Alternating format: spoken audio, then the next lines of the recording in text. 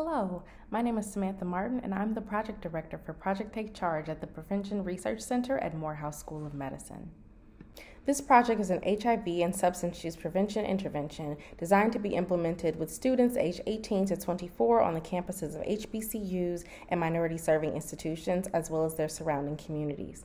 Project Take Charge aims to strengthen or develop community partnerships in order to support HIV testing, condom distribution, and HIV and substance use prevention education. In this iteration of the project, we've been collecting data on the implementation process to inform the development of this project as well as future interventions. We conducted key informant interviews with faculty, staff, and administrators, as well as focus groups with current students on 4 college campuses.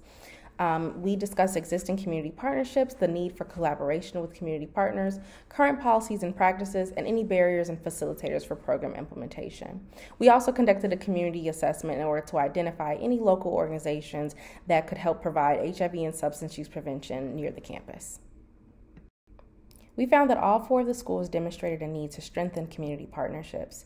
There were either very few or no sustained community partnerships, despite the community assessment revealing several local community-based organizations that could support the interventions.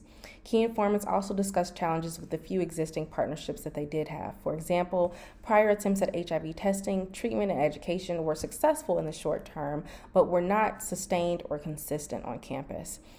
Key informants viewed these activities as isolated events that were not part of established or consistent community partnerships.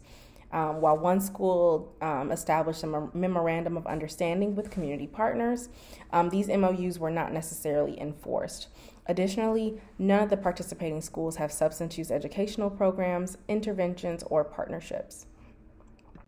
We also reviewed their current policies and practices regarding HIV intervention and substance use intervention.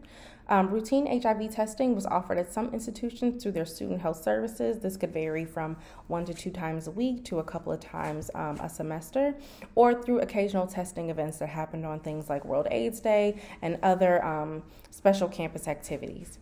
HIV positive students are typically referred out to community partners for testing and counseling. As far as substance use, all of the campuses reported being dry campuses and having zero tolerance for substance use on campus, and most of their substance use policies are limited to just enforcing these dry campus policies. Additionally, all schools provided condoms to students in some capacity. The most common barrier to implementation was a limited capacity to conduct HIV and substance use activities. This came in the form of limited personnel to conduct testing, educational activities, HIV treatment and counseling, as well as a limited budget for supplies and additional personnel in order to conduct intervention activities. As a result, HIV prevention, treatment, and substance use education has not occurred as often as needed or desired by the student body. We can see here that the key informants discussed how they rely heavily on these outside sources to provide the personnel and donations necessary, as well as the desire to strengthen these community partnerships so that they can sufficiently provide the resources that students need on campus. In addition to these barriers, we also discussed facilitators for successful program implementation. What we found is that community partnerships have been crucial in previous HIV prevention interventions at all of the 4 campuses in the form of HIV testing kits, partnering for HIV testing and educational events, referrals for HIV treatment and counseling, as well as training for peer health educators, and even condom donations. And so the key informants all express support for HIV and substance use intervention through continued community partnerships that make it possible for any of these interventions to happen.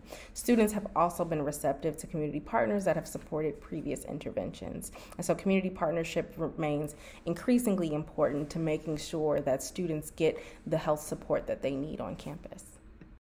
This project has demonstrated how intervention strategies at HBCUs and MSIs must address the capacity that institutions have to implement the programming.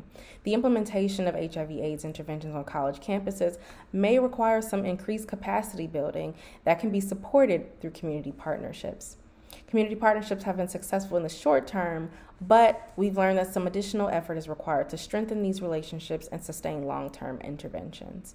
And so hopefully this work may inform some future implementation of other prevention and education efforts at HBCUs and minority-serving institutions. Thank you so much for your time.